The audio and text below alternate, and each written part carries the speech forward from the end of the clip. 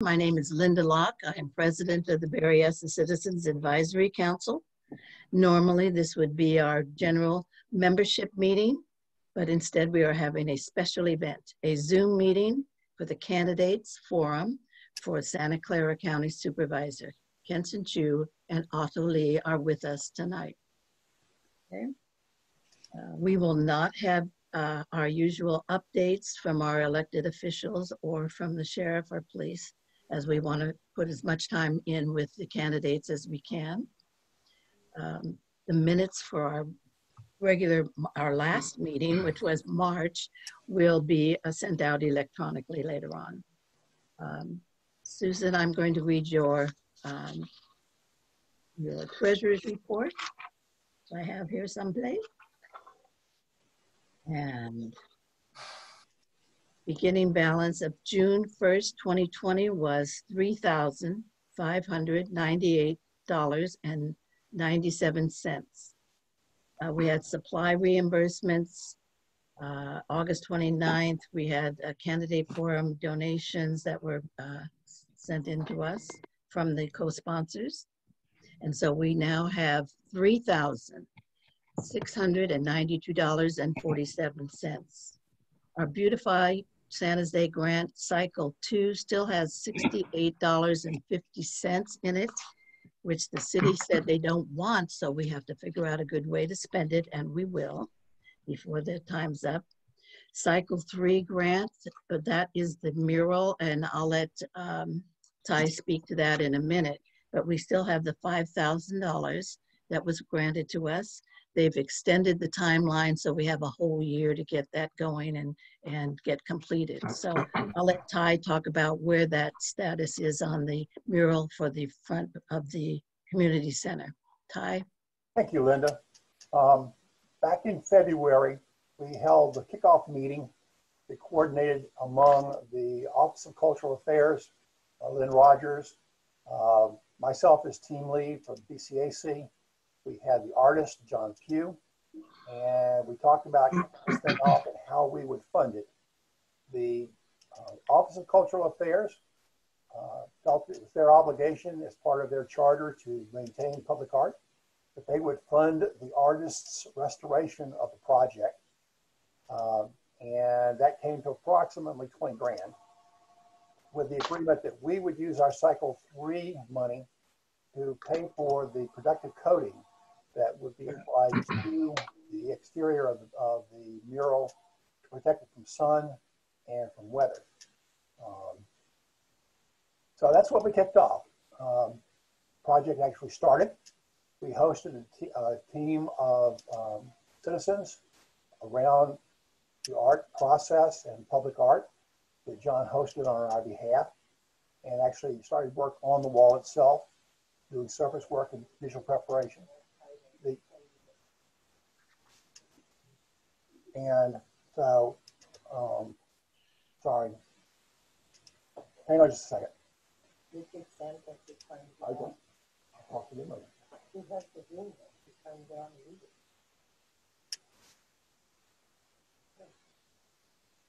All right, sorry for the interruption. Then COVID struck. Restrictions shut down the community center that prevented any work from proceeding. Since that time, of course, there have been attempts to begin to unwind those restrictions. And so that is in the process of being discussed among the parties, the community center, the Office of Cultural Affairs, and the artists. The big important thing at this juncture is to note that the Office of Cultural Affairs was able to secure and hold on to the 20 grand in spite of efforts by the city to claw back money due to the unexpected COVID expenses. So the project is still viable financially. John Pugh, the artist, is currently in Missouri doing installation there, and will take him through mid-October. So we have a target mid to late October to restart the project. It will take approximately 2 weeks to finish it. And the issues to be resolved are access to water and power after normal center hours. We're working that. The BCAC has a quote from a credible individual to apply the protected coating, and it's well within our budget. So we think we're in a good position to complete this project, hopefully by the end of the year. Hold your breath. Or no, don't hold your breath. Don't hold your breath. Stay tuned. We will keep you informed as things progress. But right now, things look like they're falling into place, and that it will work out okay for us. And I'm open to questions. Linda? Yeah, no, I just think we just needed to be updated so that they know this is not a dead project. It's just in limbo at the moment, but it will be resuming probably mid-October. The wheat is being ground just very slowly. Sure. But at least, I mean, Ty's really done a lot of work keeping conversation going and keeping in touch with the Office of Cultural Affairs and with the artists. So things will move eventually, I'm sure. Of course, once he starts, it's going to start raining, which we haven't seen any rain at all. So it probably will start raining then. Okay. All right, I'm going to go off video then, and I'm going to try to make sure that Richard Santos can join. There's a problem there, but I will be a listener. Okay. All right. I'm going to list the co-sponsors besides BCAC. We have the Berryessa Milpitas Republican Assembly, the Berryessa North San Jose Democratic Club, the River Oak Neighborhood Association, and the Berryessa Business Association. So all of those have contributed to tonight's festivities that we have. All of the questions were submitted by members of each one of these sponsored groups, and they were all submitted to the screening committee. We screen the questions based on different departments like transportation, budget, that kind of thing. And then we narrowed them down to questions. Sometimes you'd have 2 or 3 questions that were very similar, and we'd only needed to be having one in that area. So Will Ector, our former superintendent of Berryessa Schools, is our moderator tonight, and he will be talking to the candidates, Otto Lee and Kenson Chu. There'll be no questions from any audience or anybody else, and none of us panel members here will be talking either. So we will all be muted, and will take over and explain all of the rules and the procedures that we will be following.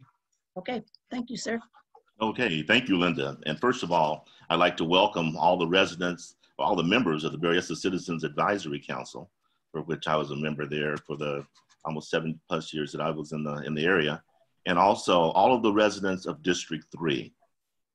Thank you for joining us tonight. Our goal tonight is that this event will give you information so that you may cast a very informed ballot when you go to the ballot box on November 3rd, the election night. We're grateful that our candidates, Mr. Otto Lee and Mr. Kenson Chu, have set aside time to be here with us tonight. Tonight's format, we're going to have a Zoom format, as you very well are into now, but tonight has been structured where you're going to be able to, as an audience member, be able to see and hear both myself and the candidates only. You will not have the ability to speak or have any access to the chat feature as you might be used to.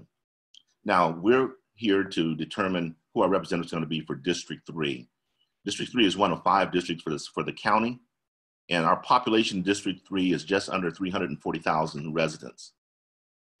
District 3 is comprised of parts of Sunnyvale, Milpitas, the Eastern Foothills, most of Berryessa, parts of Alamoc, and most of the Evergreen communities, and a large unincorporated area that extends over the East Foothills going toward Mount Hamilton. They also oversee an annual budget of over $8 billion a year, and they manage some of the largest departments. Departments such as the Sheriff's and District Attorney's Office, the county and county health and the hospitals, the Department of Corrections, which includes all the jails, all social services, behavioral health health services, the fire districts, as well as the county parks, just to name a few. Now, November 3rd election will be runoff between our candidates, and both candidates, like I said, once again, we're glad that they're going to be here with us, but I've reviewed tonight's guidelines with the candidates already, and I'll go over them just a few briefly. First of all, each candidate's going to be given 2 minutes to introduce themselves before we get started with the questions. Each candidate is going to be given a question and they'll have 2 minutes to respond. I'll be holding up inverted 30-second sign. I say inverted because I wrote it on this side as 30 seconds, but you'll see it inverted when I show it to you. And then we'll also have the stop, at which time we hit the 30, we're done. Our technician will be able to control the microphones. Now, candidates may ask questions, may ask to have a question repeated, but which time will not be counted against their 2 minutes allocated time to answer that particular question. We ask that the candidates do not interact between each other as we go through tonight's procedure.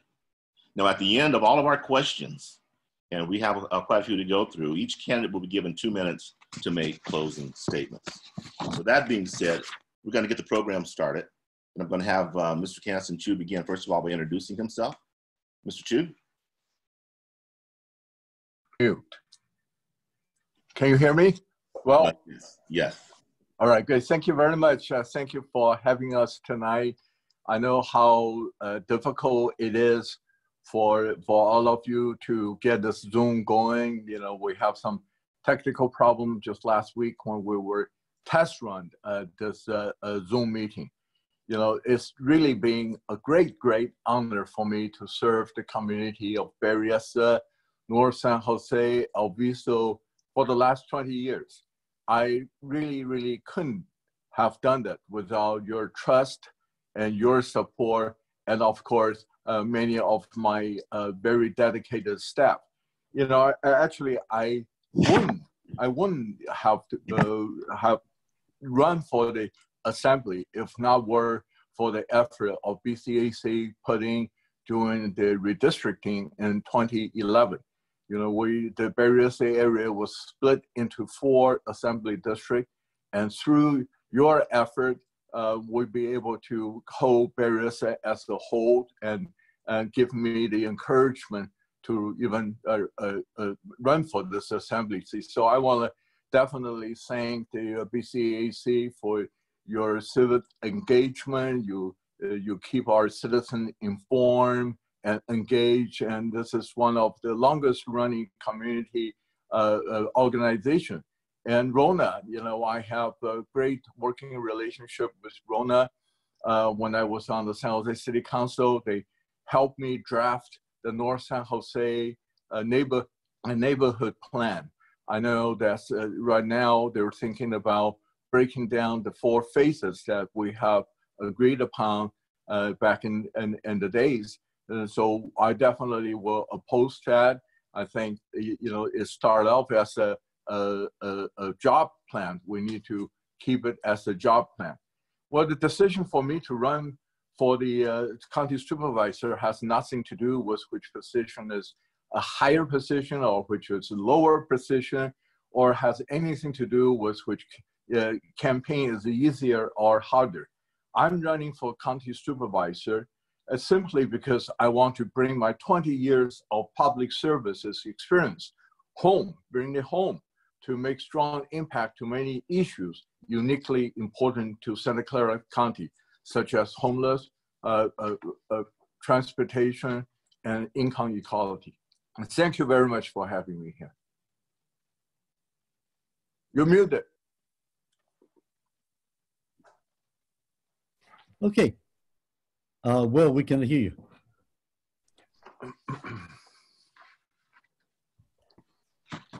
You're muted. Well, it's good having a 2-minute warning when you can't hear the bell.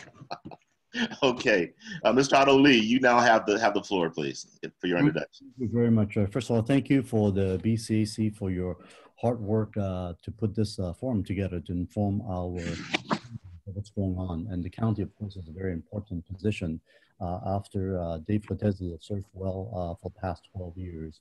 My name is Otto Lee. For those of you who don't know me, and let me give you a quick introduction. I'm a father of 3 daughters. I'm an immigrant from Hong Kong. I've been working as an intellectual property attorney for the past 25 years, and also served in the U.S. Navy, active in reserve as a supply officer for the past 28 years, and I just retired a year ago as a Navy commander. I've served 8 years on the Sunnyvale City Council, including a term as the Green Mayor in one of America's 10 safest cities. I was recalled to active duty and served in Iraq at the time when Barack Obama first got elected as president in 2009 to help bring our troops home and award the Bronze Star. I've dedicated my life to serve the public to improve our community. Now I'm running for supervisor to solve these type of problems: the rising homelessness, the ridiculous housing costs, traffic jams, unsafe neighborhoods, and to help reopen the economy after this pandemic. We need to provide affordable housing for our seniors, our teachers, our students, our at-risk families and veterans who have protected us. I'll fight to increase mental health services so people on the streets can get the care they so desperately need and a place to stay. And I will lead efforts to reduce traffic and air pollution, improving public transportation, including the electrifying of Caltrain and BTA buses. We need to work on emergency preparedness from either earthquake or just a wildfire preparation that we are seeing all over the place. We look outside and see air quality. Strengthening our VMC, Valley Medical Center, which is our gem, our healthcare systems, our nurses, and our first responders. For me, this is not just another political job. It is personal to me because these are very serious challenges that will affect our kids' future. I'm honored to be saying down the unity can in this race, being supported by both SVO and labor, because I believe if we work hard together, we really can fix them. In this case, we have no choice. We have to. Thank you. Thank you. Thank you, sir. And now, at this time, we're going to enter our questions. We have 21 questions for our candidates tonight, and the questions cover a large area of topics. First and foremost, we have 2 dealing with county budget. We have another 2 dealing with the COVID-19 scenario, 3 dealing with crime and justice, 2 dealing with development, 1 dealing with homelessness, 1 with housing, 2 with the outreach and access, 2 dealing with policy and law, 2 also dealing with public safety, and 2 dealing with the supervisor's role and the campaign that's underway, and 2 dealing with transportation in our area.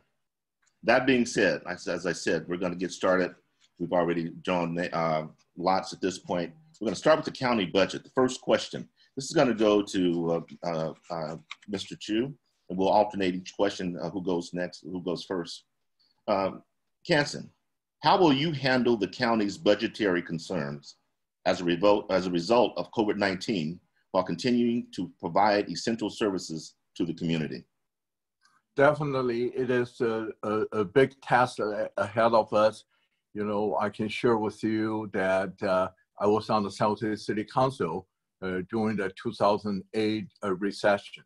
We're trying to definitely protect the core services of the city, and at this time, we make sure that the public safety, the public health departments are pretty much well funded to be able to do their work, and also looking for ways to expand our revenue source, you know, and I definitely will also make sure that a lot of shovel-ready project can get it going, so we have work, providing a job opportunity for the people, and also carefully open up the economy so people can get back to work and also contribute to the tax, the sales tax, and other tax revenue for the county. This is not an easy task, you know, but I assure you that I have done that before. You know, I have the experience of leading San Jose through a speedy recovery after the 2008 recession. Okay, thank you. Mr. Lee, the county budget. Yes. Thank you, Will. I'll read it again for you. How will you handle the county's budgetary concerns as a result of COVID-19 while continuing to provide essential services to the community? Right. So the county's budget, as you mentioned, Will, is about $8.1 billion.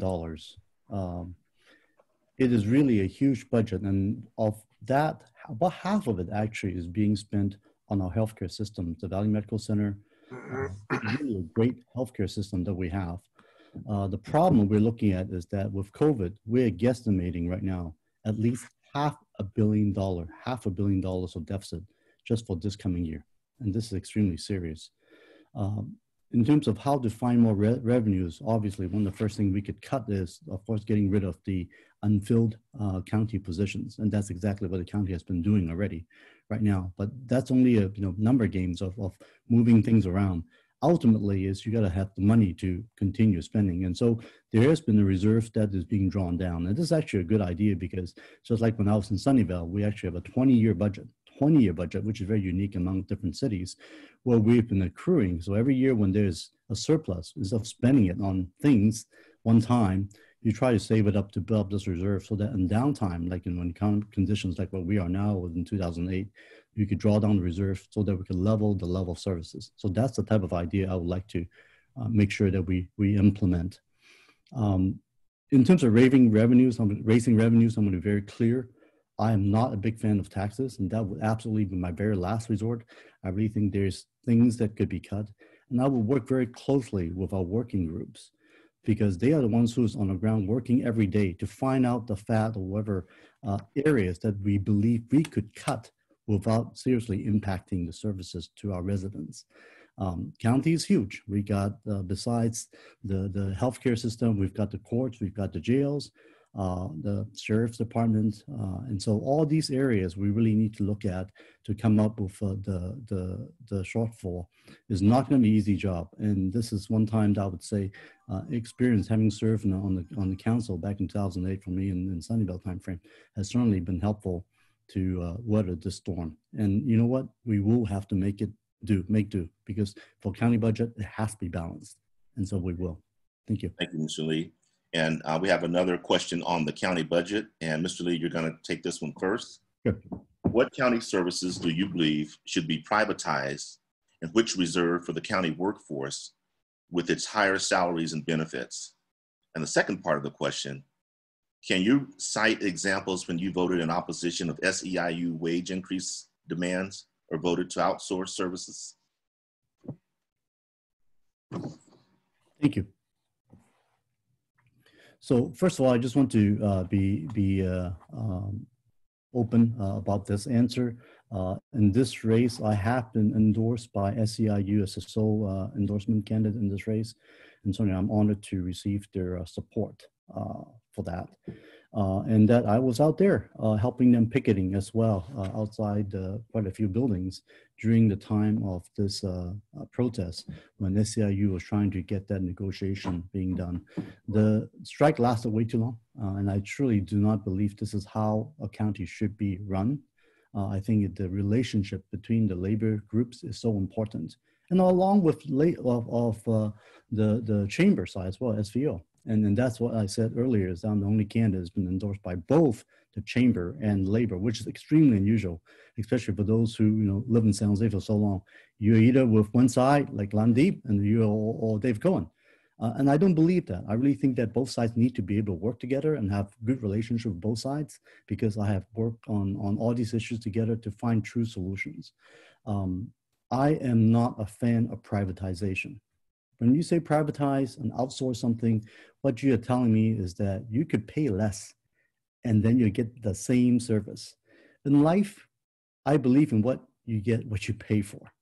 And if you try to get somebody to outside to actually make some money out of it, and at the same time you think you get a better deal at the end, it doesn't work, because ultimately the worker gets paid much lower salary. So I don't believe that works. And yes, we do have SEIU as well in Sunnyvale, and they've always supported me in my races because I've been able to keep labor peace. And I'm very honored to say that in my 8 years on the council, we have never had a single strike in Sunnyvale. Never walk out, never have the picket line to cross or to fight for, because we were able to avoid all that early on. And I think it's the building relationship, working together is the key. Thank you. Thank you. Mr. Chu, the county budget, I'll read it again for you. What county services do you believe should be privatized and which reserved for the county workforce with its higher salaries and benefits? And can you cite examples when you voted in opposition to SEIU wage increase demands or voted to outsource services? Can you hear me? Did I Yes. unmute myself? All right, great. You know, I'm not a fan of privatizing the government services because but there's some exception. If we need some help immediately, you know, if we don't have the talent, we wanted to go out and temporarily relieve some of the responsibility. I'll cite an example. You know, when I was on the San Jose City Council, we're working on pretty much overhaul the water treatment plant. At that time, we don't have enough engineering support at the city, so we have to go out to get a bid from the private sector to help us to get that project going, with the condition that they will also bring some of their expertise into our city.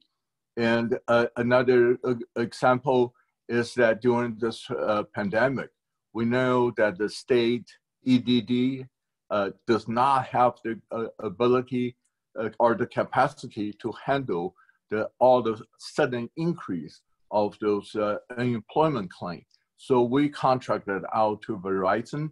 You know, we use their facility, we use their staff to help answering the call. So, but in general speaking, I don't believe in privatization, but there are a lot of exceptions. SEIU, I think the one thing I know that because when the county was trying to get the 2 hospitals, and the SEIU insists that the county will pay for their tenure, to pay for their retirement. And I believe it's more important for the county to acquire those 2 hospitals, because we, after San Jose Hospital closed, we're really, really short of hospitals bad. So, and when the pandemic hit, it becomes so obvious that we have to convert the Santa Clara Convention Center into a hospital setting. So okay, it's really— I'm gonna have to cut you off there. Sorry. Our 2 minutes. And what I will do, if you can watch, I'll put up the 30-second sign. At the same token, since you had the last question, you have the first one. You'll be the first one to go to our next question. Okay. And here's our question. Do you agree with the steps the county has taken to safely reopen businesses? And if not, what would you have done differently? You know, I would pretty much agree with the step that the county has been taken. They really rely on the data, rely on the expert to make the decision. But I felt that the state or the federal government are in a better position to come out with a strict guideline for every businesses. So we be able to follow a CDC guideline when we thinking about or considering the risk. And so a county, I know, is trying their best, but with the resources and everything else, they're not developing the guideline for every businesses. So that's something that we might need to work closely with the state or even the federal government to be able to have a uniform guideline throughout different counties in the state. And so the business can follow the guideline and reopen and be able to support, bring the food back to their family, and also increase the sales tax for our county, our school, and our city. Okay, thank you. Mr. Lee, I'm gonna read it again for you. Do you agree with the steps the county has taken to safely reopen businesses? And if not, what would you have done differently? Thank you. I think overall our county has done well in terms of the COVID initial response, which was to have to do the shelter in place quite early on. We were way earlier than New York City, and certainly you could see what benefits we have received versus what happened in New York and other places. As far as the opening thereafter, unfortunately, I think they were a bit too haphazard. Honestly, there was not enough notices for a lot of businesses when they start these reopening. With only like 72-hour notice for people to suddenly, wow, we've opened. And if you recall, some of the businesses that opened, like nail salon the first time around, or gym, have to shut down in like 3 days because of the fact that the numbers actually went back up again. And it's really devastating for some of these hair salon and places because people thought, oh my God, we've been gone for so many months, we open up and now you shut us down in 2-3 days. How are we going to survive? And now that we reopen again this time around, we're seeing the impact that the first time around, there were a lot of appointments that were being made because people were dying to get their haircut. But now this time around, people have changed and they're seeing the business not as strong as the first time around. So I really think the reopening needs to be a lot stronger. We need to be much better prepared. Another point I want to make is the issue of the masks. I really do think the masking mandate that was trying to be passed was a bit late. I really think that should have been implemented a lot sooner because after all, I truly believe that mask is one of the best ways to help us get our freedom back. I wrote an op-ed basically saying that mask is our key because of the fact that as much as you can do to whatever social distancing you want to do or wash your hands, it turns out that mask is something that if everybody wears it, if 100% of our residents wear it, I really do think our economy can open a lot sooner. I was born in Hong Kong, and in Hong Kong, a place of 7 million people, less than 10 people die from COVID. Now, how could that be the case? A place that's so small and all hard to social distance? Well, because of the fact that 99+% of people wear masks over there. They actually did not even have to shut down the economy, which is amazing. So I really do think that those are the things that the county could have done or should have done to help us reopen a lot sooner. Okay, thank you, Mr. Lee. Okay, Mr. Lee, you're going to have to take the first shot at the next question dealing with the COVID-19 scenario. Do you think that the current Board of Supervisors, the public health officer, have managed the COVID-19 crisis well to protect our communities? If yes, why? And if not, why not? Thank you. It's almost like a continuation of the last question, right? So public health officer, Dr. Sarah Cody, now of course become almost a celebrity, not just in our county, but in our country, because of the fact that we have come up with the shelter in place so early on in March.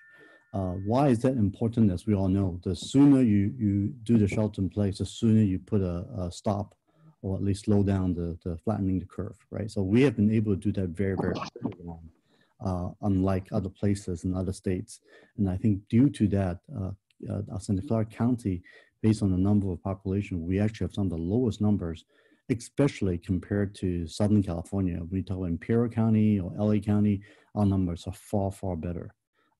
Is that enough? It's not good enough. I don't think it's ever good enough. We shouldn't have these type of deaths and COVID cases. And one of the things that you also see is the impact of COVID. The 4 zip codes on the east side in San Jose has the highest number of deaths and infection rate, which affected a lot of the African American and Latinx community very dramatically. And this is also the most vulnerable communities that we have known all along, from school issues, and many of you have been involved. I know, Dr. Hector, you were a superintendent, you know those school issues and what the need is in that community has been so devastated. And I've been telling people, you know, we are in the same storm, but we're not in the same boat. And we really could see it this time around that COVID has hurt us so desperately. And so that's why I think it is so important for our county's role to make sure that testing is not only free, but easily obtainable for everybody, despite whatever the immigration status, the wealth. Everybody should get tested, whether they're insured or not, so that we could get people who needs help as soon as possible. And testing has to be frequent. And in order to have that, and also the availability of gloves and masks, those really should be freely distributed in order to stop this epidemic. Thank you very, very much. Thank you.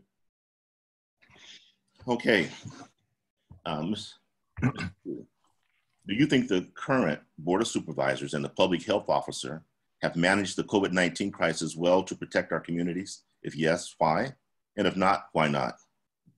You know, I will say they're doing the best that they can. I will give them definitely an A.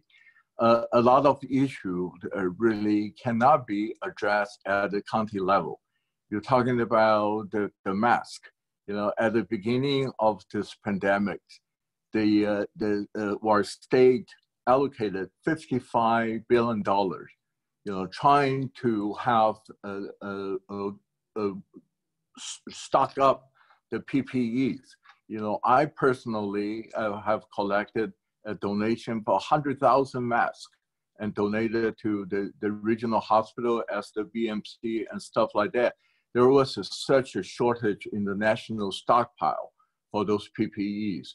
And the state have to use some of our money to buy those PPEs to provide to the frontline workers. Even today, some of the community clinics are still calling me and ask me if I'd be able to help them collect some PPE equipment. So from the county perspective, I think they are really doing the best they can. You're talking about the testing, the turnaround time, the lack of the swaps, or it was really jeopardized this issue. So we will not be able to get those tests and the result back immediately. So we'll be able to do some contact tracing. I think the contact tracing is very, very important. And the disparity of the services provided in the east side. Two of the zip codes are actually in my district. It is devastating. And that's why Councilmember Magdalena Carrasco and I started a health equity task force. We have came out with 12 suggestions we provided to the county, the city, and I have written the letter to the governor at the state level as well. Thank you. Okay, thank you. You're gonna start us off, Mr. Chu, on our next section. We're gonna change the topic. We're gonna go over and we're gonna address crime and justice. Do you think our community jails are being run effectively? If not, what have been some of the problems and what would you do to fix them? And also, as a third piece of this question, what public safety reforms have you advocated for in the past and will you support moving forward?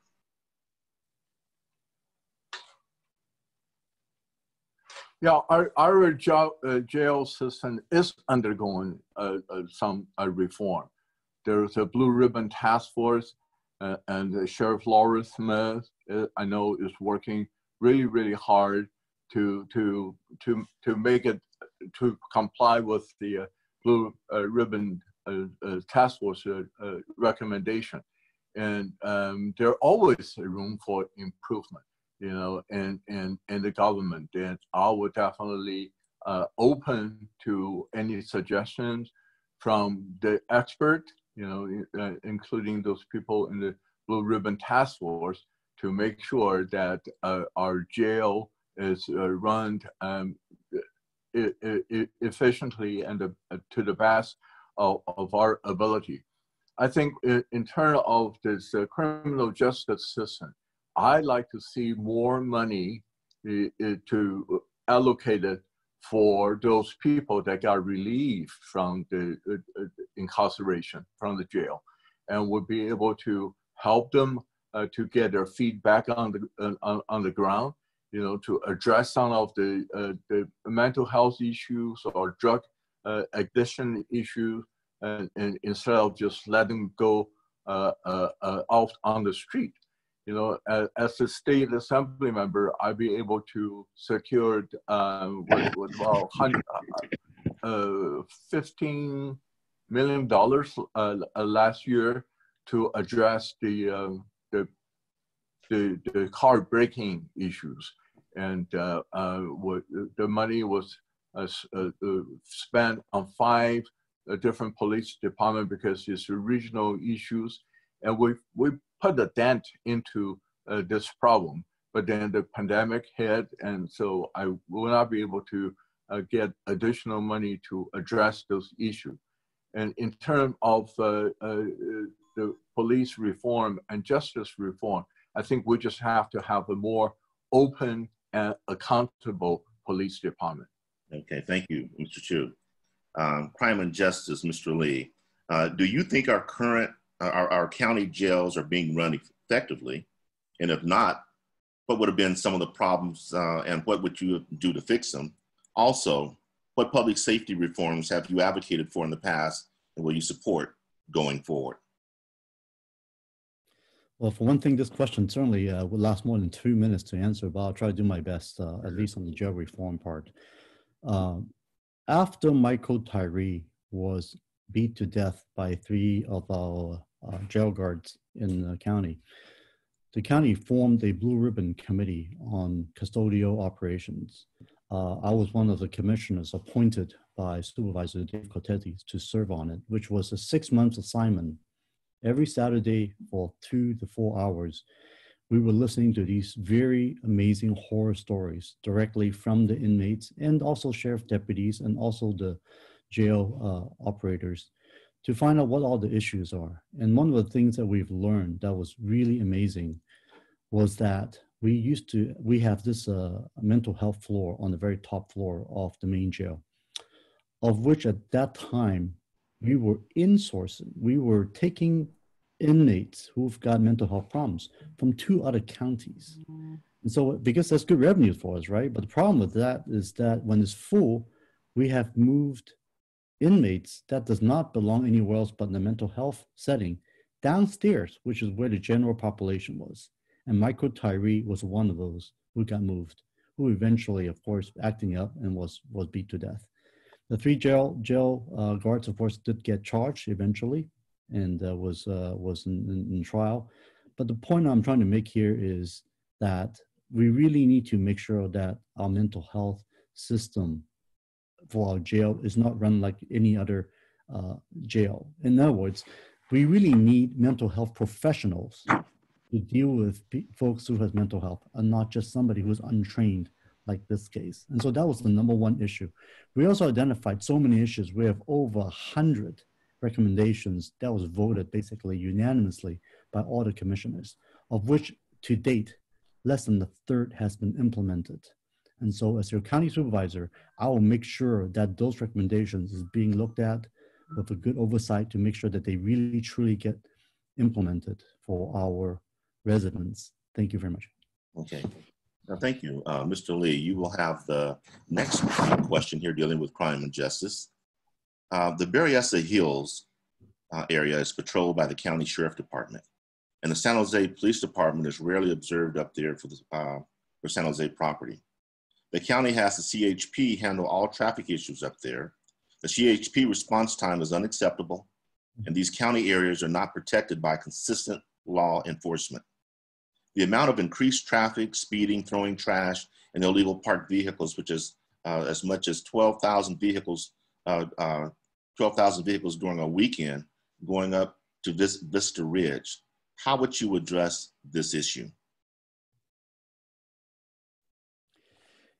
That's right. The San Jose PD certainly needs to step up to do more, right? But at the end of the day, it's public safety is not something that only one agency or the other agency. It really is a regional approach that we need so that we could work better together. We've got park rangers for the county that also look at some of the park areas. And I think that whether it's the park rangers, whether it's the police, whether it's the sheriff deputies, we really need to make sure that these guys are coordinated up there. Number one. Number two is as far as speeding concerned, that to me is actually one of the easier way to do.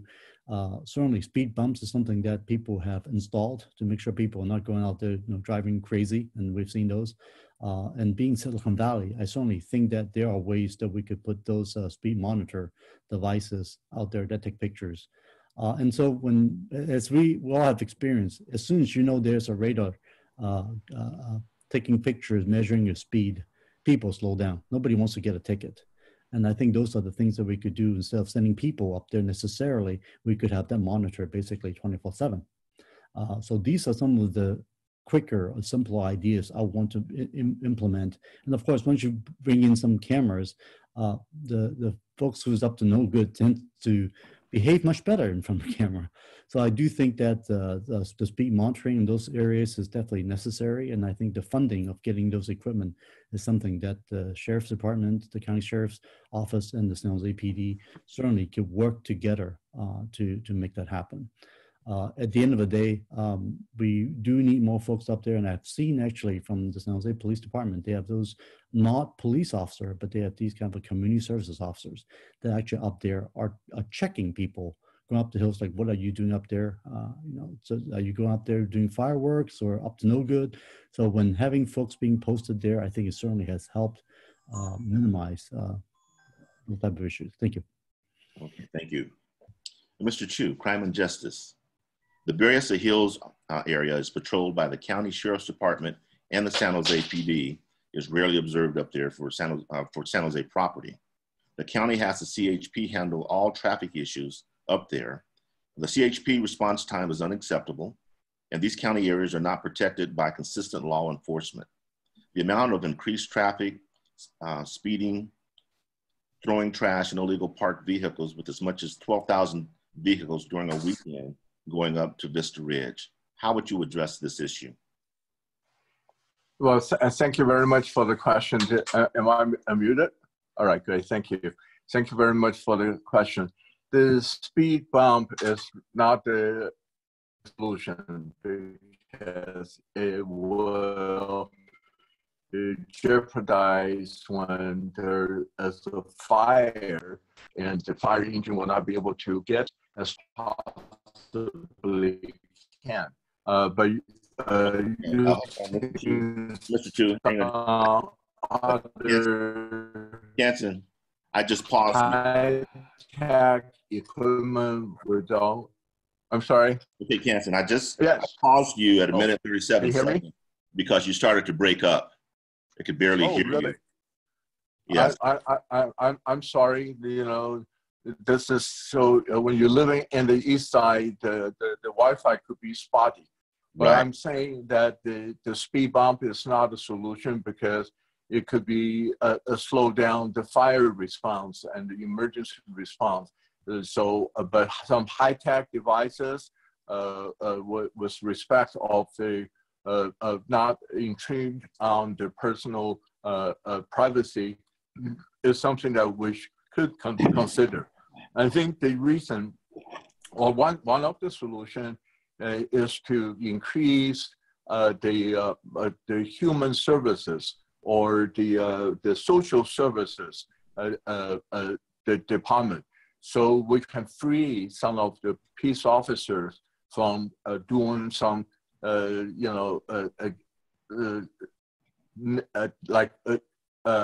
homeless shelter, homeless encampment, or calling the police to get rid of some homeless people in the shopping center. And those should be taken care of by the social services people. And then if we have enough social services people on call 24 hours a day, then we should be able to free up some of those peace officers to do what they're really supposed to be doing. Go after those speeders or those litters and so on and so forth.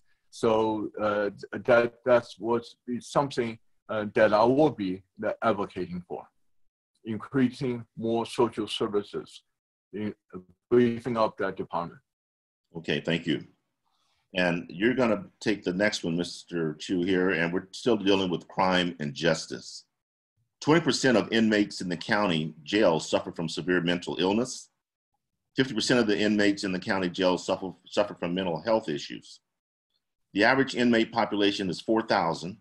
The county is constructing a new main jail to accommodate mentally ill inmates who return to the streets upon release. The county has not increased in any acute mental health facilities, licensed residential facilities, or licensed residential homes. What are your thoughts and beliefs on how to support this population? This is an excellent question. I started my public services serving on the county mental health board for 6 years. So I'm really aware of the problem that you just described. You know, when there's a budget cut, mental health is usually the first one in the chopping block, because people don't see that mental health is a life or death issue, which I totally disagree. You know, we have a lot of suicide, we have a lot of murders, all caused by the mental illness of the people. So in the State Assembly, I have proposed bills to have a mental health professionals in every public school of California at a ratio of 1 to 400 students. I think that issue, we need to address them when they were younger, when they and provide services where's the most convenience to their families.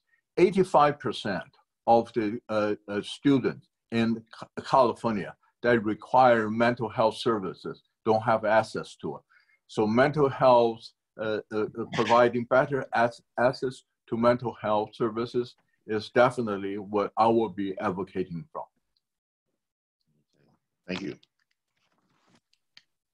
Mr. Lee, crime and justice. 20% of inmates in the county jail suffer from severe mental illness. 50% of the inmates in the county jail suffer from mental health issues. The average inmate population is 4,000. The county is constructing a new main jail to accommodate mentally ill inmates who return to the street upon release. The county has not increased in any acute mental health facilities, licensed residential facilities, or licensed residential homes. What are your thoughts and beliefs on how to support this population?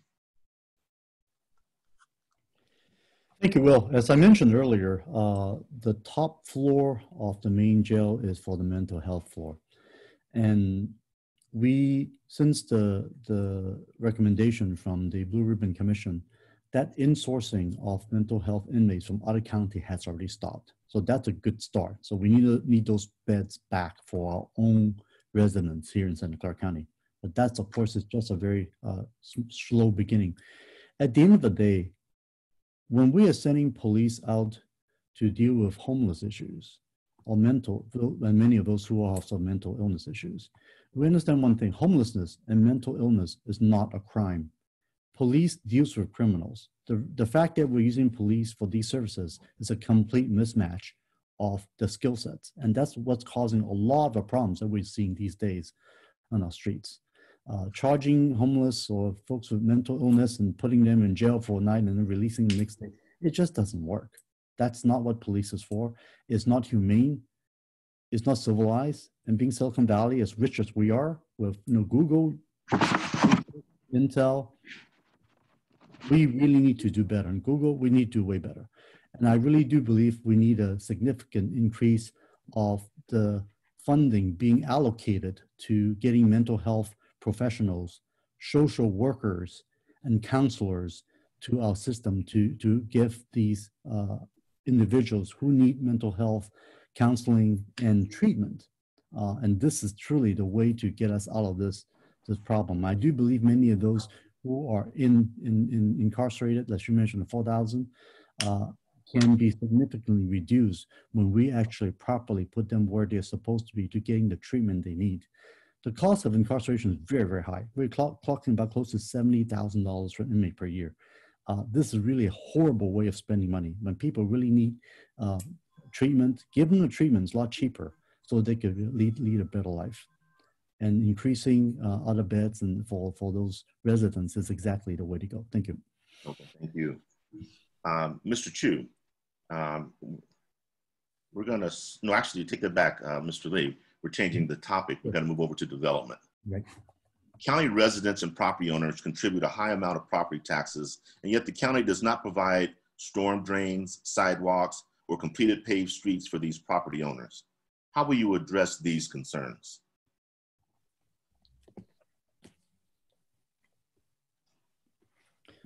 That's a great question. The property tax that the county has been receiving certainly has been increasing quite quickly for a few reasons. Number one is since we have been building a lot of housing. The cost of our housing certainly has been going up through the roof.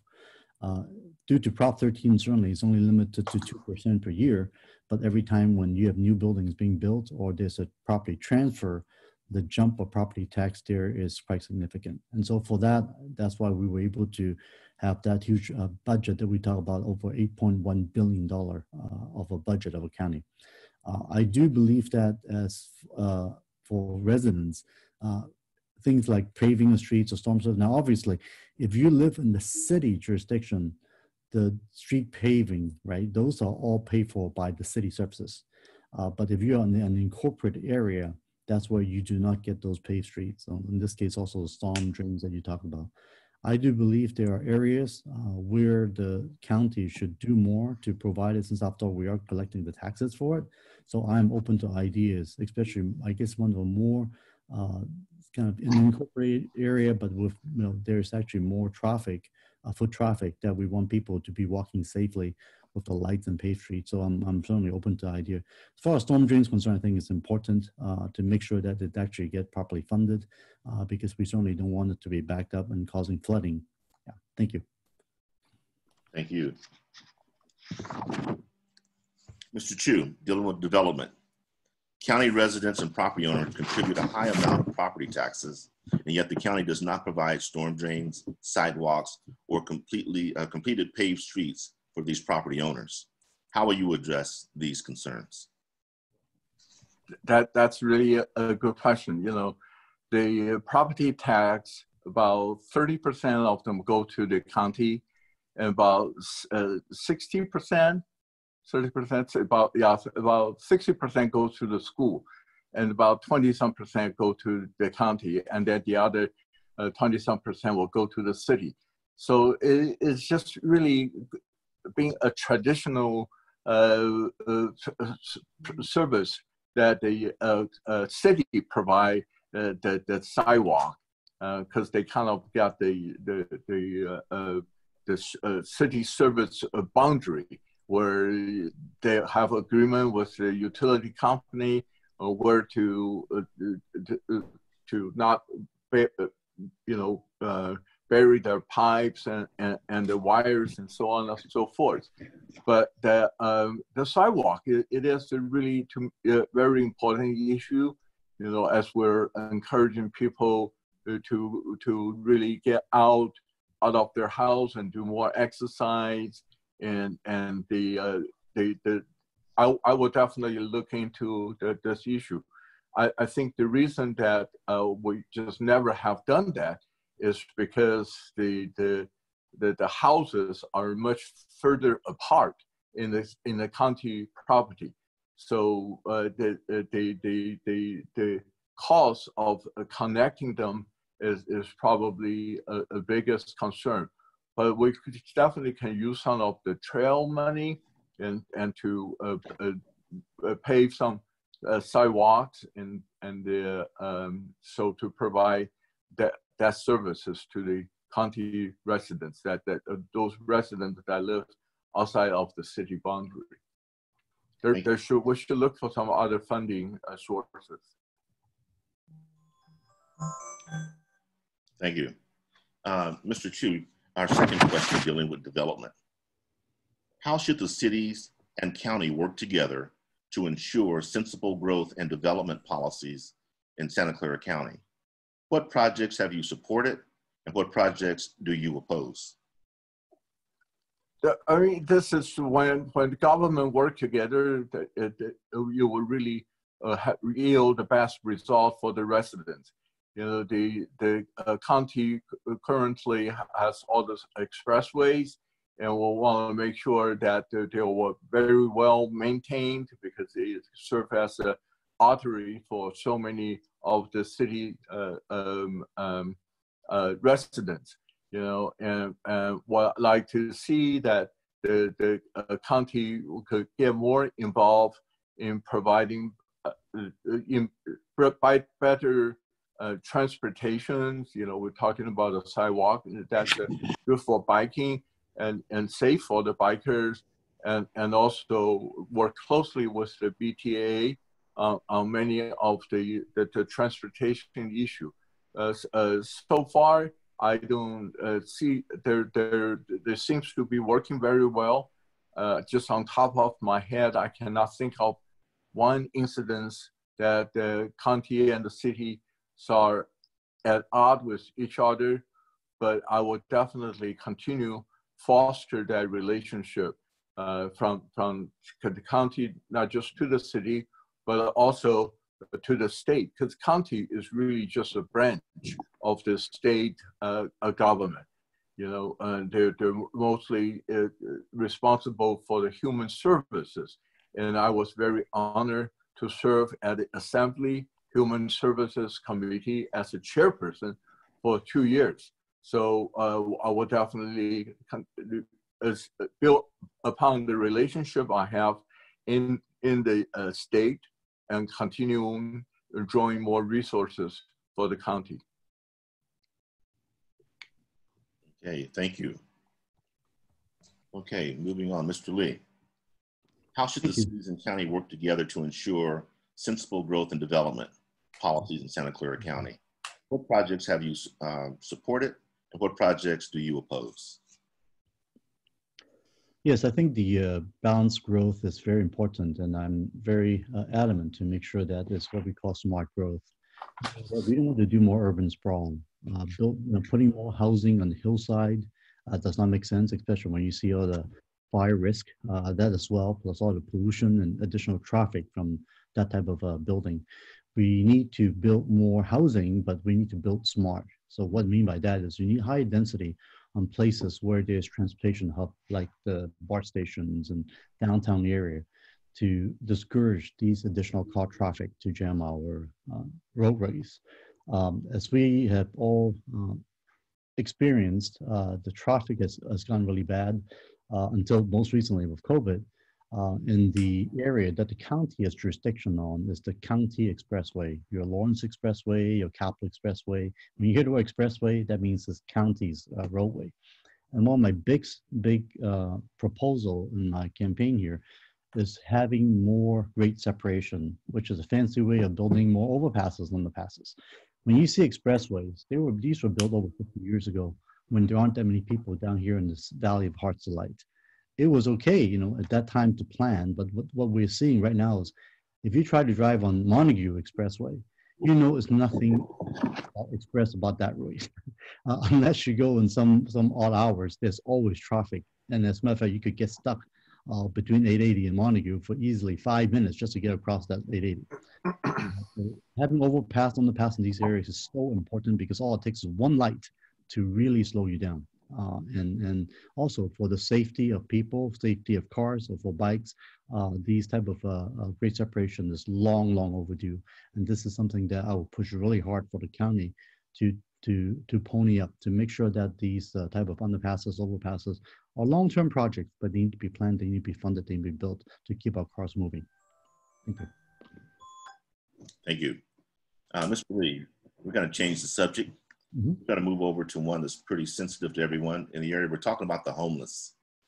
COVID-19 has highlighted the importance of people having a housing unit to safely shelter in place. The county fairgrounds is a temporary homeless shelter site during the pandemic. What would your proposed housing transition plan be for the people currently housed at this temporary shelter?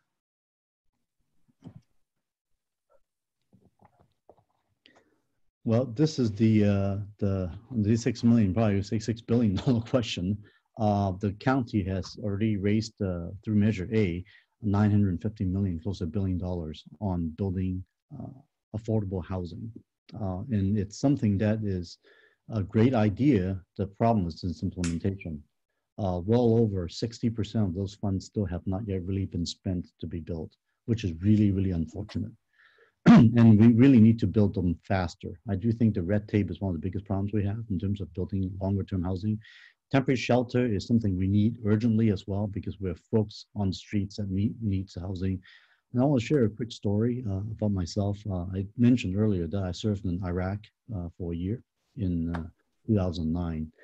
And during that year, I actually lived in a 40-foot not the whole container, only live in 1/3 of a 40-foot container. And this is what our US Army put our soldiers in to live. It's sure no luxury, but guess what? It's got a roof, it's got a window, it's got a door that locks. It gives me the personal privacy and shelter that I needed. Of course, there's also an AC unit to deal with the heat and the coldness at night. And that's the type of idea I think we really need to bring our folks and take them off on supporting tiny homes, whether you support containerized housing.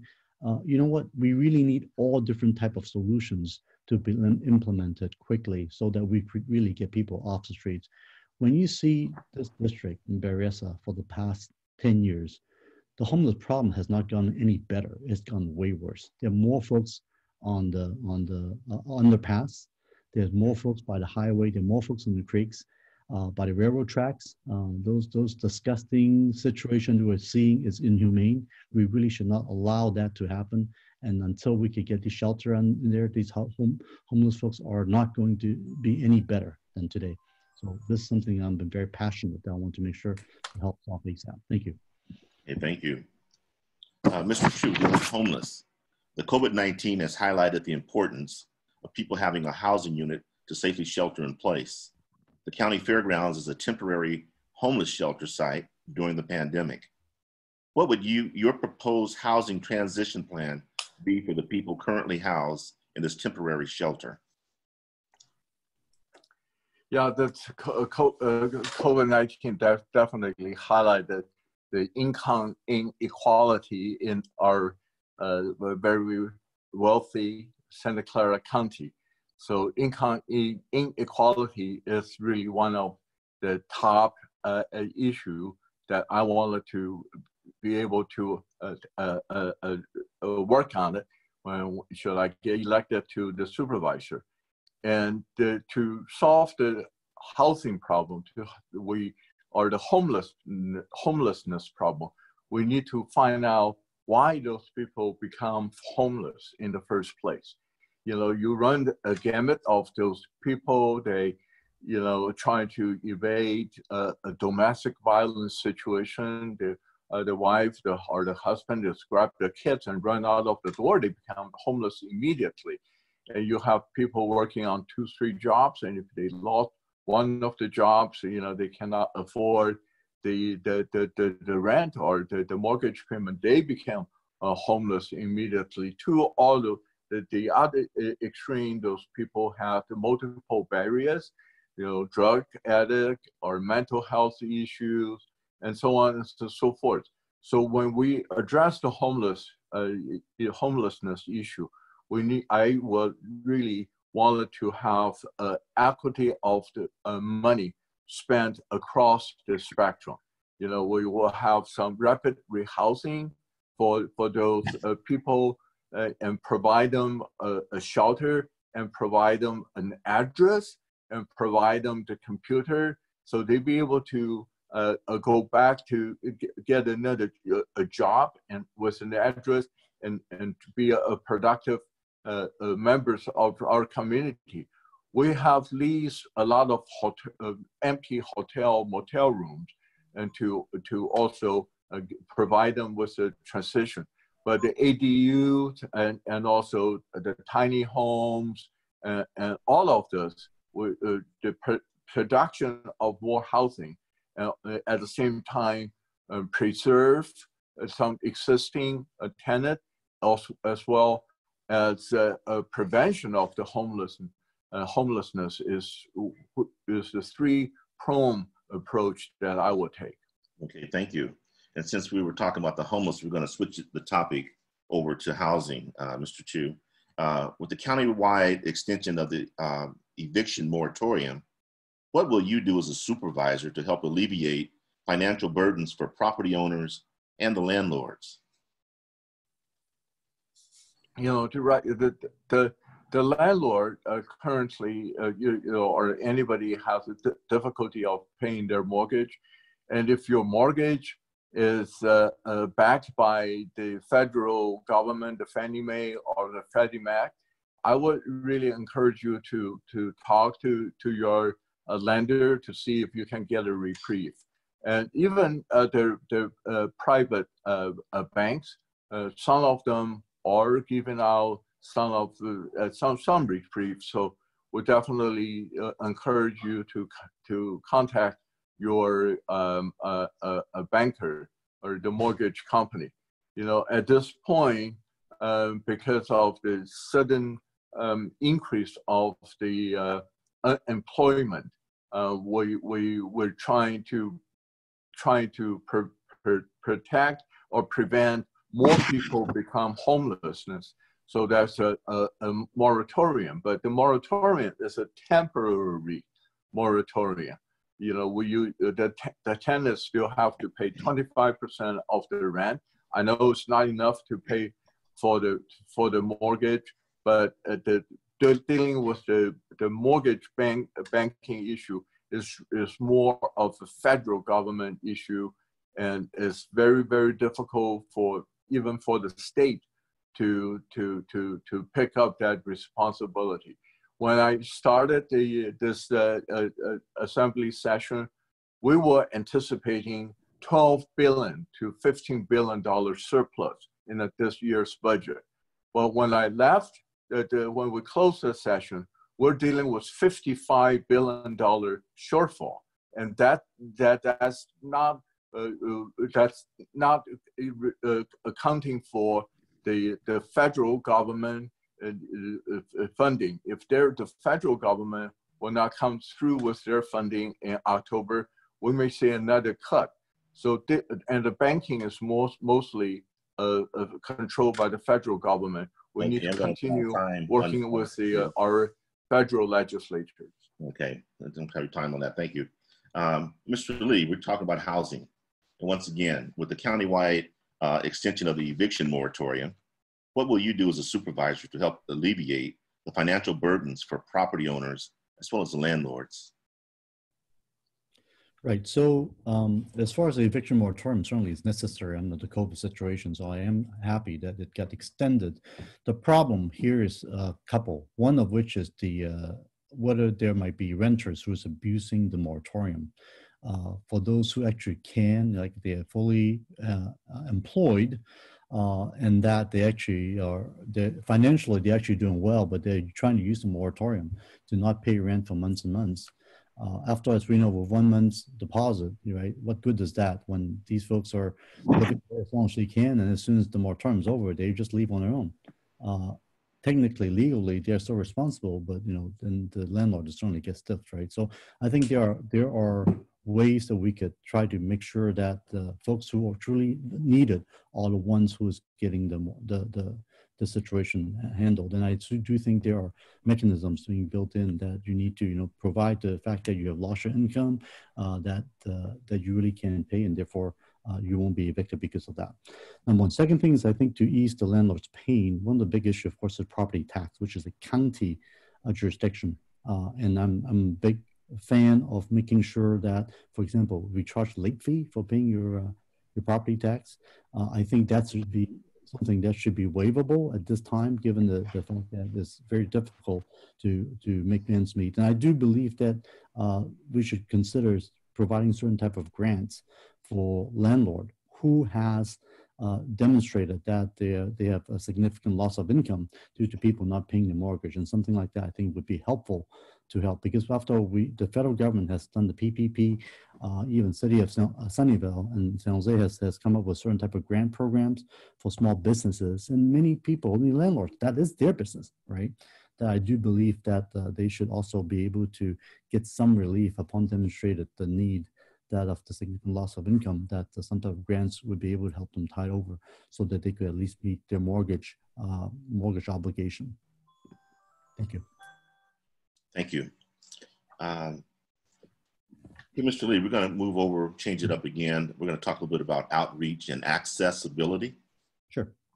How do you plan to communicate with District 3 citizens? And secondly, will you or your staff attend every Berryessa Citizen Advisory Council general meeting? Right. So we talked about District 3, right? It's a really large area. We talked about North Sunnyvale, Milpitas, Berryessa, the Foothill side, and also Evergreen. And I think this is an area where you really can't one size fits all to solve the different communities' issues. And one of the things I will do as your supervisor is to make sure that on my staff, there will be individual staff member that are from each of the districts so that they actually knows what happens on the ground, because every district is certainly different, have their own character, number one. Number two is the language outreach should be just as important, because there's so many different languages spoken besides Spanish, Vietnamese, Chinese, Tagalog. There's still so many other languages also spoken in this area as well. So I would definitely want to make sure that staff members are hired with the language capability to outreach and discuss to our residents in their own tongue. I may not be able to cover every single language, but for the languages I mentioned, I do believe we will be able to do that. I myself speak 3 Chinese dialects, Cantonese, Mandarin, and Shanghai dialect, and also Spanish. And I think those will be ways that I could talk to my constituents directly, and have been able to do that and solve some of the problems. When I was in Sunnyvale City Council quite a few times, residents who speak those languages would come up, and city staff just look at each other and say, look at me. It's like, Otto, can you help? And I just jump up and go ahead and do whatever translations needed. And I do expect that to my staff members, that they can be able to do that as well. Promising to go to BCAC meetings? Absolutely, because this is exactly how we get information, what's happening on the ground. So I think, to me, having at least one member attending BCAC meeting is a requirement. And myself, to be your supervisor, I will promise to be attending those meetings at least 3-4 times a year, if not more frequently, because that's the only way I know what's going on the ground. And I would be honored if you trust me for that responsibility. Thank you. All righty, thank you. Mr. Chu, Outreach and Access. How do you plan to communicate with District 3 citizens? And will you or your staff attend every Berryessa Citizens Advisory Council general meeting? Well, when I'm very proud to be a member of the BCAC for over 20 years. And when I was on the San Jose City Council, I think both Stacy and I, well, try to attend every one of the BCAC meetings. And even as an assembly member, I remember driving back home to attend some of the meetings and to really keep me informed about what's going on with the BCAC. And this BCAC, like I said in the beginning, really did a wonderful job of empowering our citizens, and also get them involved and get them informed. When I was on the San Jose City Council, I have this community business hour, that you every week I will go to the library, study rooms, or sometimes even on the Starbucks in the evening. So people can bring their issue to me instead of worry about taking time off during the day and go to downtown to meet me. And when I got elected to the assembly, I keep that. This community office hour, I covered two counties, 5 different cities, but I just rotating them and have the opportunity to meet with more of the residents and to have a one-on-one communication with them, to be able to help them with a lot of their issues. So I definitely will consider doing that. That's really, to me, the highlight of my public services, to be able to connect with the residents and help them to solve their problems. Thank you. Okay, Mr. Chu, we're going to move over to the second access question. Now that the board has adopted online meetings due to the COVID restrictions, would you be in favor of holding online board meetings or on Saturdays to accommodate citizens whose jobs preclude them from attending on work days?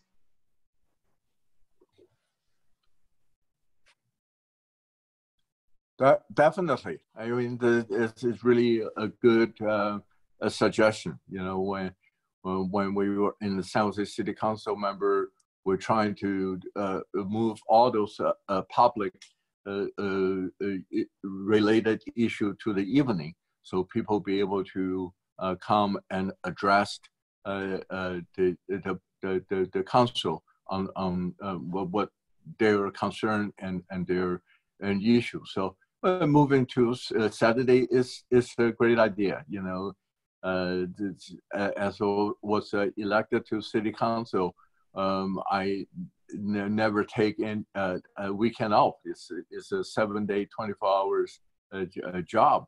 So to be able to host the meeting either online or in person on Saturday is a great idea. We need to adjust the working hour, so we will not have to pay the staff and overtime, and because this is a very challenging time financially for any level of government, you know, and we will have to be mindful of what was the additional cost of having those meetings on the weekend.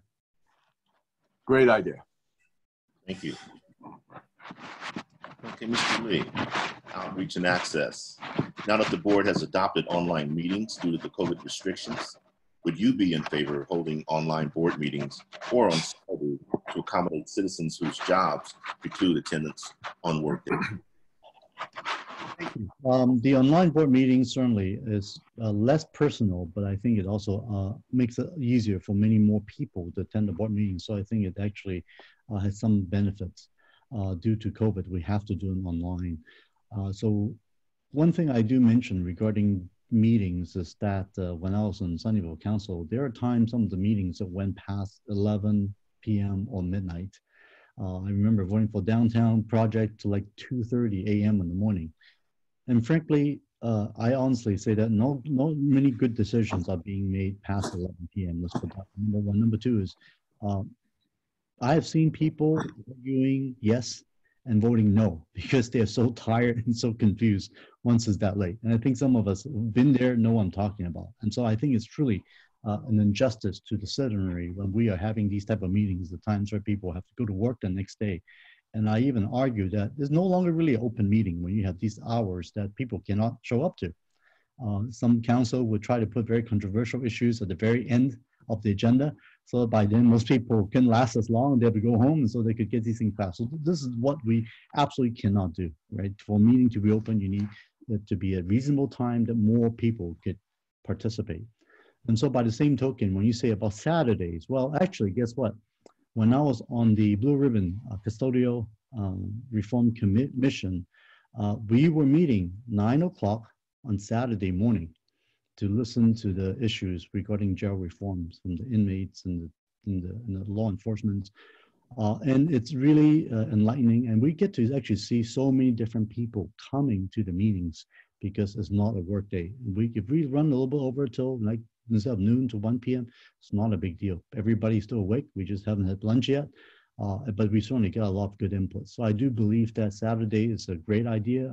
I certainly do think that if that encourages more people, more citizenry participation, that would be great. Thank you. Thank you. And we're going to change the topic once again. We're going to talk about policy and law. Mr. Lee, you're going to go first on this. What is your position on removing the quote, state cannot discriminate against or grant preferential treatment on the basis of race, sex, color, ethnicity, or national origin in the operation of public employment, public education, or public contracting, called for in Proposition 16, the repeal of affirmative action? So affirmative action was imposed or been adopted in our state all the way until the 1990s, and it's been removed under Proposition 209. Since adoption Proposition 209, without affirmative action, the number of African-American Latinx students in our schools has dropped significantly in terms of percentages. Today, with close to 40% Latinx living in the state of California, less than 25% of CSU and UC students are Latinx. It's a system that is truly not equitable.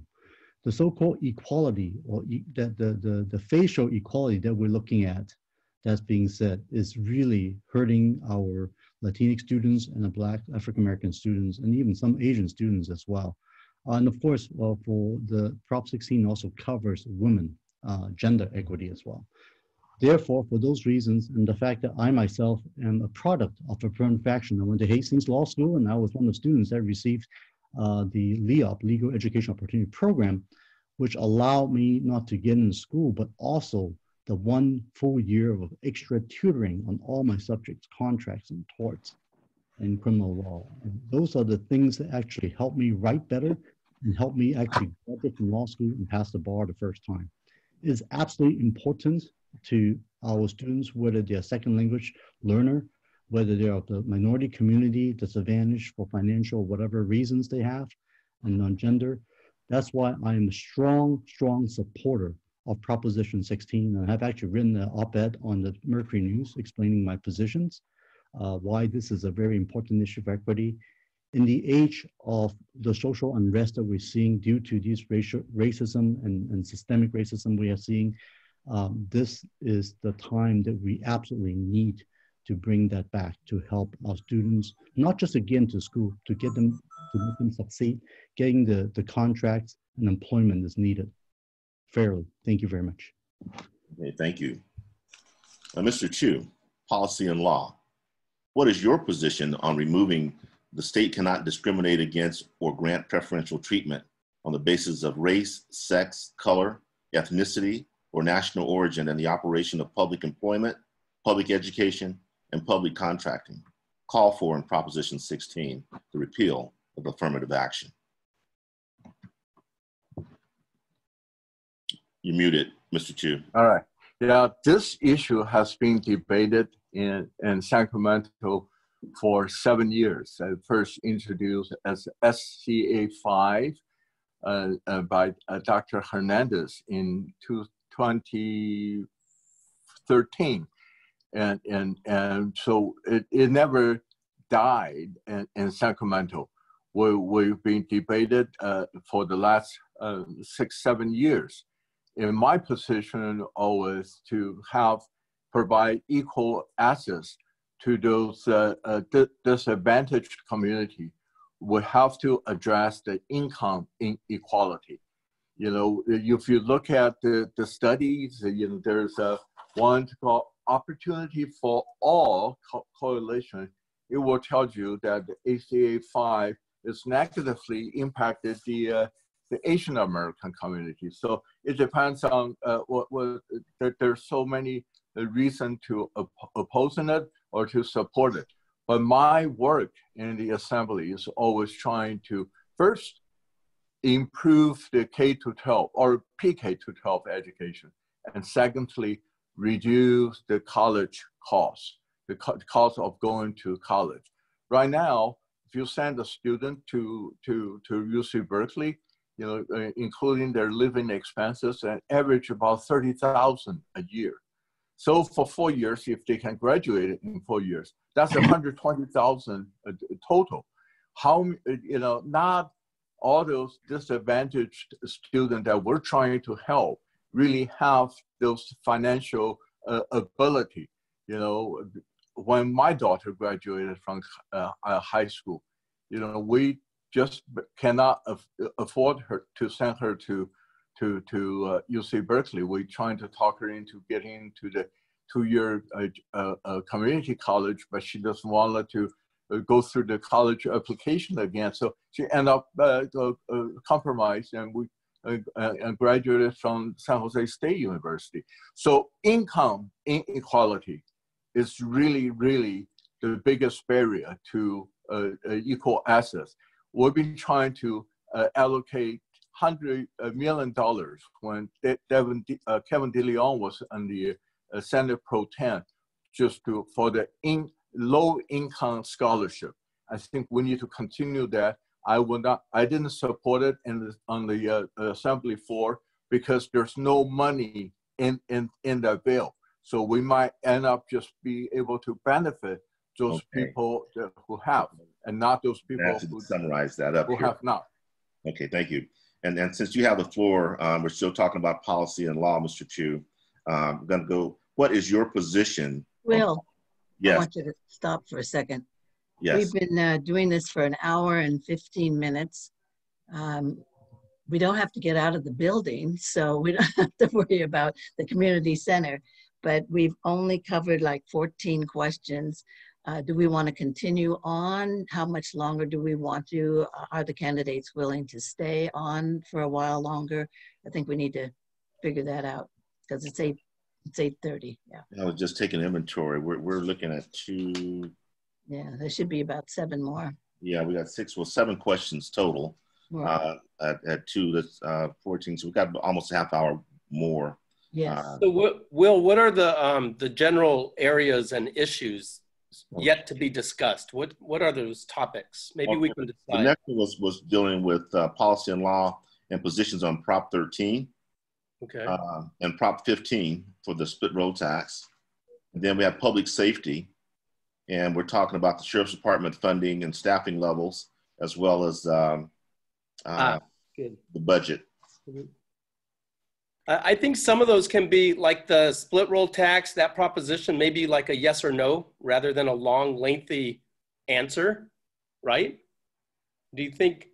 Well, I'll tell you what I can do. This is what I'll do. If you shorten it, maybe we can shorten a minute. Safety, there's 2 in transportation. I'll just ask 1 of each. Yeah, that's a good idea. I agree. That's good. Okay. But some of them are kind of duplicate. I mean, they overlap.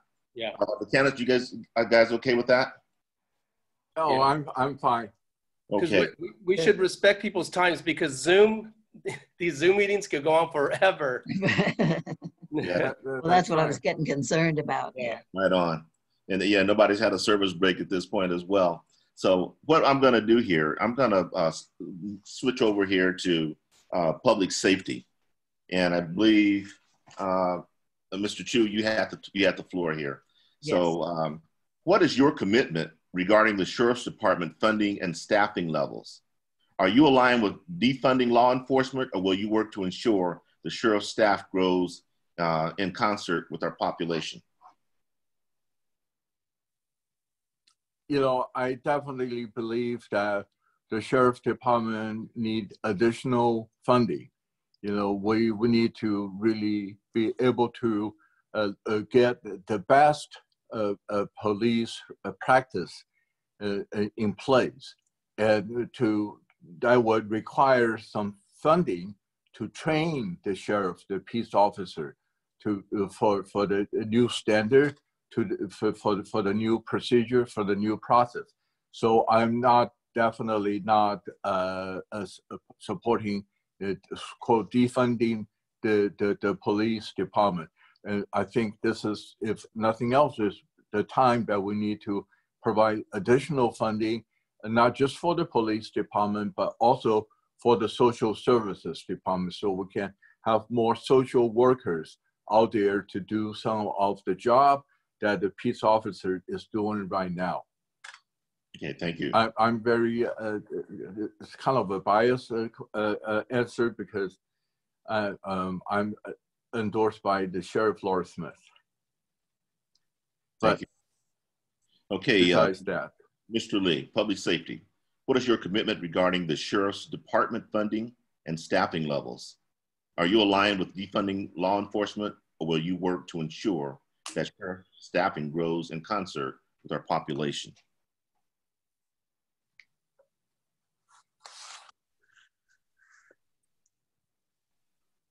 You're muted, Mr. Lee. You gotta unmute yourself. There you go. Let's try again. Sorry about that. Thank you. I do believe that the Sheriff's Department funding area we need to look at how we're using our public safety, like I mentioned before. I would rather look at the other issues that's in training or demilitarizing our police forces and not really rehiring these police officers that has been fired from other agencies. Those, I think, are things that really needs to be taking place immediately. As far as the population is concerned, if we do have more people as it's growing, I certainly do believe that we cannot stretch our public safety staff thin, number one. Number two is, as I said earlier, the deploying of sheriff's deputy or police officers who deal with homeless issues or mental health issues does not make sense. And what we really need to do is allocate more funding to hire psychologists, mental health professionals, and social workers. And I have said this in my platform. In the year 2021, I think we need 21 new psychologists, 21 new social workers, and 21 new mental health specialists. Those are the folks that we really need most to deal with those problems, to basically free up our public safety, free up our sheriff deputy to do what they need to do, whether it's about broken windows, whether it's checking and stealing cars and breaking out windows and stealing laptops and cars, which has been going completely out of hand. We also need to be very clear and separate the protesters who are peaceful and rightful under the Constitution from the robbers and arsonists. I myself attended the protests in Milpitas and Sunnyvale, and the public safety and police officers out there have done a great job in terms of leading the way to make sure they have a clear passage for protesters to go into, directing traffic to ensure that the protests were peaceful and successful. And they need to have folks out there catching people breaking into the Great Mall, for example. Those are not protesters. Those are robbers. Those are arsonists. Those are guys that just needs to be, arrested. So let's get that very clear. Thank you. Okay, thank you. Mr. Lee, we're going to move over to supervisor role in your campaign. You have one question each for you. Briefly tell us what your top 3 priorities will be if elected to the board. Great. The number one issue at this point right now, of course, is the COVID-19 preparation. And in this case, really related to emergency preparedness, to making sure that our county hospital is well funded. Our first responders, shall we say, like our nurses and firefighters, those are the folks who have the proper equipment in order to do their job. Because whether we're talking about wildfire, we're talking about the next pandemic, or just the reoccurrence that we're all expecting when the fall comes in September, October timeframe, these numbers will go back. So we need to make sure that they have the proper equipment to fight these pandemics, to keep us safe. And we need to keep them safe so they can do their job. So I think that funding of it is extremely important. And corollary to it, of course, is the mental health issues, to making sure that those are properly taken care of by the right people and the professionals. Second thing I want to talk about related to, of course, is the homelessness issues. We really need to get more temporary housing out there. We really can't let people sleeping on streets anymore, whether it's underpasses or the creek. This is inhumane. And having temporary housing and that is really, really important, because we had close to 400 deaths last year in Santa Clara County from those homeless, the unhoused. And we really need to keep people off the street to save lives. And then the third thing I've talked about, of course, is the housing issue. We do need to build more housing units. And besides temporary housing, we're talking about a lot of folks who need different type of housing, whether we're talking about single family homes, we're talking about apartments, we're talking about condos, we're talking about duplexes, we talk about townhomes. We need to be able to work harder to not have the NIMBYism in place and try to get housing where it makes sense, roll them where people have public transportation so that we could actually build quicker. To lower the cost of housing, we really just need more housing built smartly. Okay, thank you. Mr. Chu, briefly tell us what your top 3 priorities will be if elected to the board. I will say mental health first, because I serve on the mental health board. I have a lot of firsthand information, and this is the area that I definitely believe that county need to improve on their services. And the second one, I will say housing / transportation, because I see housing and transportation are kind of the two faces of the same problem. I spearheaded the North San Jose neighborhood plan with the concept of putting the more higher density housing in the transit node. And it was really a smart growth, and I would definitely continue advocate for more of the below market rate housing, as well as addressing preventing the neighborhood characters, as well as preservation and preventing. And this a third one, I will say public safety. You know, just today I have held two disaster preparedness Zoom meeting, and this is a great opportunity for me to advertise. And if you, for any reason not being able to join us today, please get onto my assembly website. I have one Spanish and the other one in English. I will be doing a third one tomorrow, 2 o'clock in Chinese. So language accessible is also very important in this area, in this district of Santa Clara County, because of its diversity. So when we addressing the mental health or health in general, and when we addressing the housing, when we're talking about the public safety, we need to also be mindful of being able to communicate to our constituents in the language they feel most comfortable with. Okay, thank you. Now we only have one question left, and then we're going to have you each give us a 2-minute wrap up for the night, your ending statement here. And the last statement is going to be dealing with transportation, since it's come up several different ways tonight. And Mr. Chu, I'm going to ask it to you first. BTA's performance metrics are woefully compared to other systems. It's been harshly criticized by the civil grand jury in 2008 and again in 2020. Will you seek appointment to the VTA board? And what transportation credentials do you have, and what will you do to improve the performance? Well, definitely would like to see some changes in the BTA, the structure. I have a bill to extend their chairmanship from 1 year to 2 years. You know, the problem with the BTA is a lot of board members, you know, I'm saying that from the grand jury report, are not really prepared when they go into the meeting. You know, my heart goes out for those part-time council members or mayors. They usually have their day job, and then they're also trying their best to manage their city, and they fight to get onto the VTA board, and they just spread too thin, and they're not being able to well vested into this transportation issue.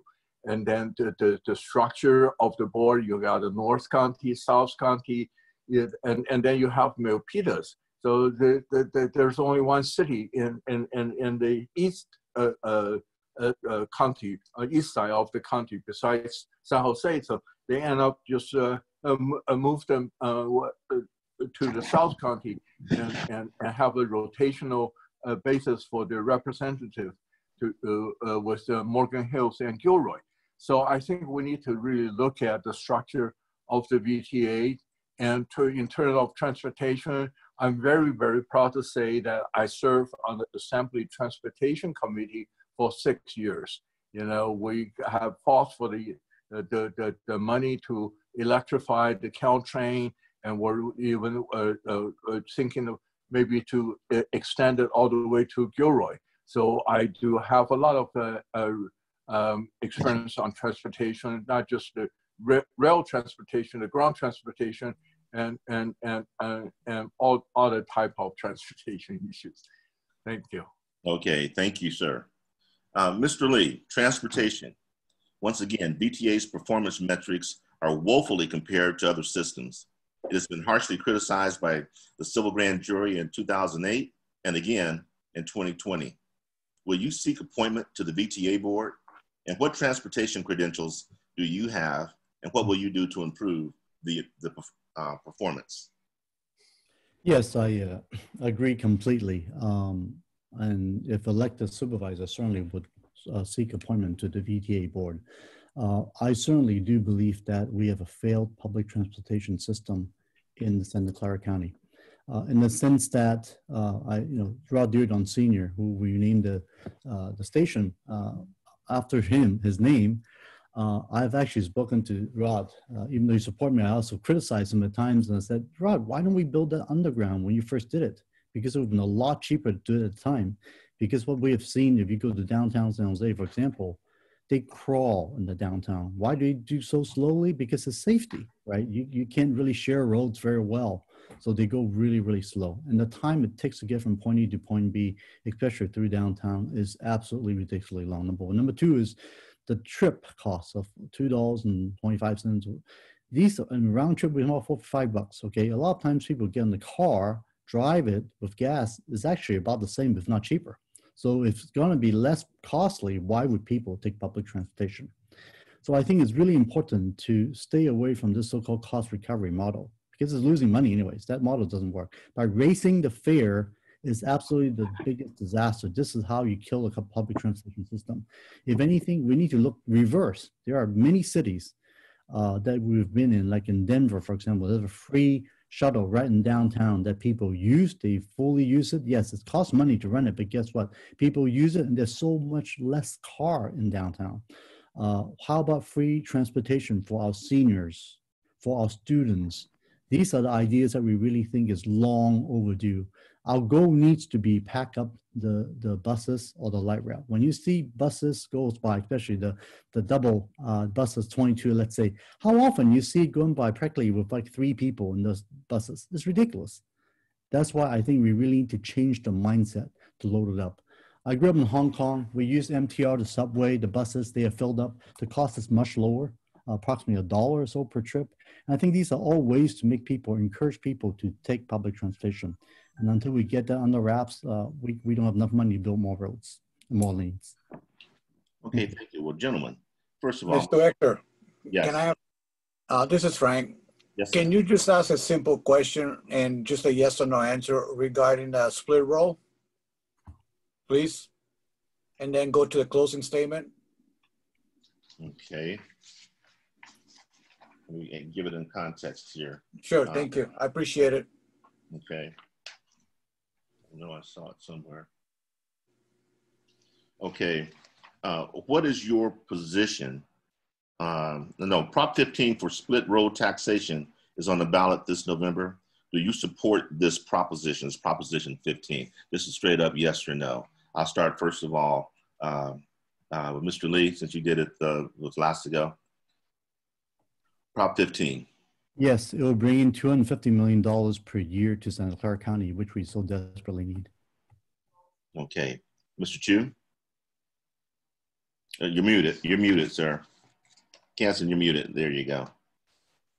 Yes, yes, I support it. You know, we're talking about a lot of things that we promised to do, but this is one way to ask the large company to step up the play to help with their employees in their neighborhood. So yes, I will support it. It will help the school as well as the city, and maybe be able to divvy up some money to do the great separation of our 5 expressway. Okay, now, first of all, I'm going to ask each of you to give you 2 minutes to give a summary statement for tonight. I'll give you just a second to pull that together. While you're doing that, I'd like to take this opportunity to thank the Berryessa Citizens Advisory Council for pulling this event together. I think this is great for our community and it's good for all of our constituents. And Berryessa Citizens Advisory Council always does a great job for our residents here. I'm still a member, even though I don't live in Berryessa. I still try to stay up to date there. That being said, closing statements. I'll start first of all, Mr. Chu. Oh, thank you very much. I definitely want to echo my appreciation for the BCAC, the RONA, and all the sponsoring party with today's candidate forum. You know, I have requested to have an opportunity with some of the neighborhood association in Sunnyvale for many weeks. Nobody even responded to me. So I'm really proud to be a member of this BCAC for the 20 years, and I'm very honored to receive the Citizen of the Year about 7 years ago.